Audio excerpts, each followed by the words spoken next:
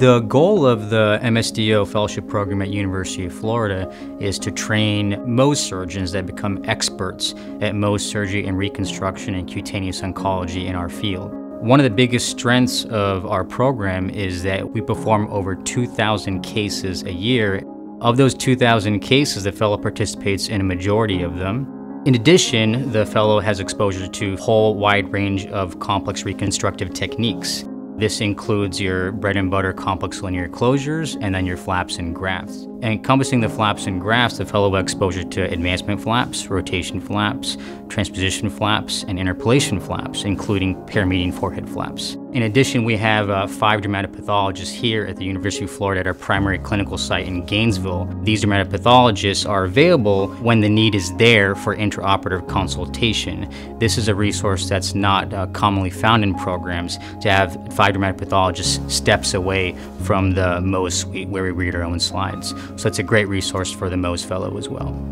As part of the teaching faculty, we have 5 Mohs surgeons.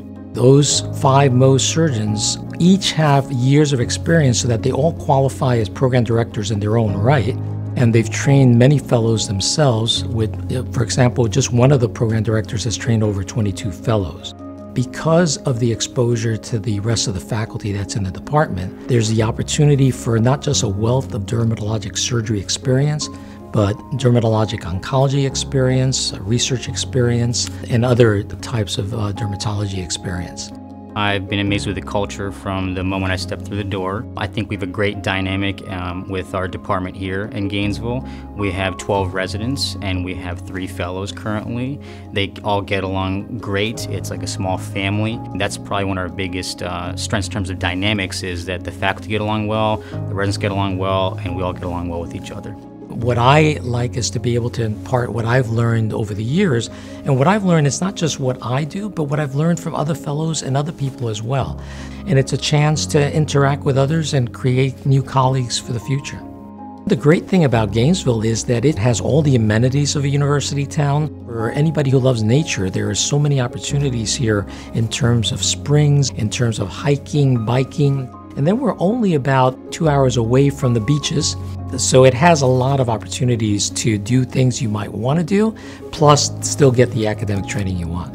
When you leave here as a Mohs surgeon, you will have experience in all aspects of Mohs surgery and research, and you'll also have some leadership experience as well, from exposure to people that have been past presidents of the Academy of Dermatology and the Mohs College of Surgery.